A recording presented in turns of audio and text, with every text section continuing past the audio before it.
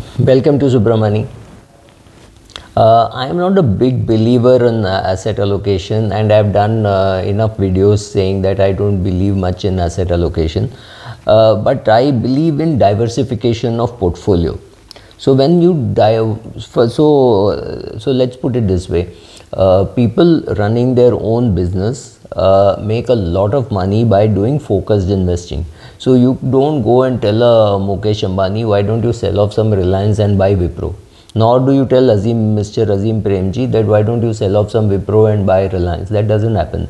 So large amounts of wealth are created by creating a concentrated portfolio, but largely concentrated portfolios are mostly by owners.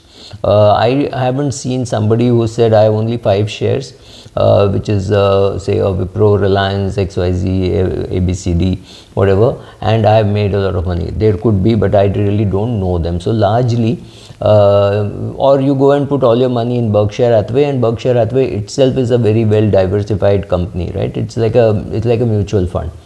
So you can do that. So you can put all your money over the years, you put into one particular mutual fund and you made a lot of money, yes, but that mutual fund itself may have invested in 80 companies. Now when you are doing direct equity investments, you have to understand that diversification helps because you cannot put all your money on a single narrative, right? So in March 2020, if you had put all your money saying one day this virus will be conquered and we will do very well, therefore I am buying hotels and airlines and things like that, you may have done very well. But what if you had gone wrong? What if you had gone wrong for 3 years? The coronavirus imported from China had caused more damage, and the recovery had taken more time, and you yourself needed money at that time, then it would have hurt you. So different narratives: high growth in US, high growth in Europe, high growth in Asia, high growth in India, high growth in you could say all this could happen. You could be geared for high interest rates or low interest rates, or a portfolio saying, okay, when there is high interest rate, these companies will benefit, therefore I should have. When there is low interest rate, these companies would benefit, so I should have this. So creating a portfolio like that, creating a portfolio with geographic diversification. You want to be invested in India, of course, but you also want to be invested abroad. When you are invested in India, you want some companies in western region, some in the southern region, some in the northern region, and some in the central or eastern region also. So you want some geographic diversification. You also want group-wise diversification. You can't put all your money in one Tata group or one Birla group and say, oh, this group is very good, I'll put all my money in that. Things could go wrong, right? So something happened between Cyrus Mistry and Ratan Tata, right? And I'm sure God up there must have been smiling, saying, you wanted Cyrus Mistry to look after your assets, but well, Cyrus Mistry is gone before you did. One of the worst tragedies of 2022 would be losing Cyrus Mistry. So having said all this, the question is, how all do you diversify? So I can tell you how all I diversify. I have investments in India. Obviously 90% or 80% of my money is in Indian equities. I also have monies abroad. I also have something called global REIT. Why a global REIT? Well, currently it's not doing well. World Gold Fund, currently it's doing well, but World Commodity Fund, currently not doing well. World Agricultural Fund, currently not doing well. Earlier it was doing well. So all kinds of combinations if you have. And one thing is very certain, that 60% of your money or 65% of your money will be in core big good Indian companies. Could be value, could be growth, could be a large cap, right? Large and mid cap kind of thing, that will be there. But that satellite, you can put into all these things and suddenly find, oh, I got 33% return in this global commodity fund. Suddenly it could happen. It will never happen. It will not be on a regular basis. At that time you could decide to withdraw, or say, okay, since it's only a small portion, I'll continue to stay there. Or World Energy Fund was doing very well. If you had invested in SIN stocks of US, when the Ukraine war broke out here, that fund would have done extremely well, right? So if there is an Indian company which gives me a wrapper or American diversified equity, I could have happily taken that, and that would have perhaps done better than their FANG kind of a fund, because anyway arms, ammunitions, etc. sell in the US, they sell internationally.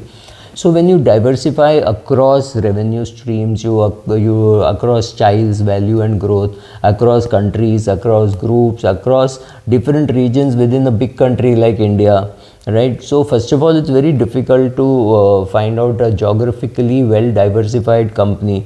You do not know what is the implication. For example, once upon a time, I used to understand Tata Motors. I could look at the numbers and say, oh, if Ashok Leyland is selling so many trucks, Tata Motors likely to sell more in the specialized category. But today, I can't understand head nor tail of the Tata Motors balance sheet, because I do not know whether I should be celebrating Europe doing well or celebrating China doing well. I do not know how much is the importance of each market for JLR. Right, so I rely on somebody who is tracking it, who does a much better job than I could do. But how do I invest in those countries? Why should I invest in US? Why should I invest in China?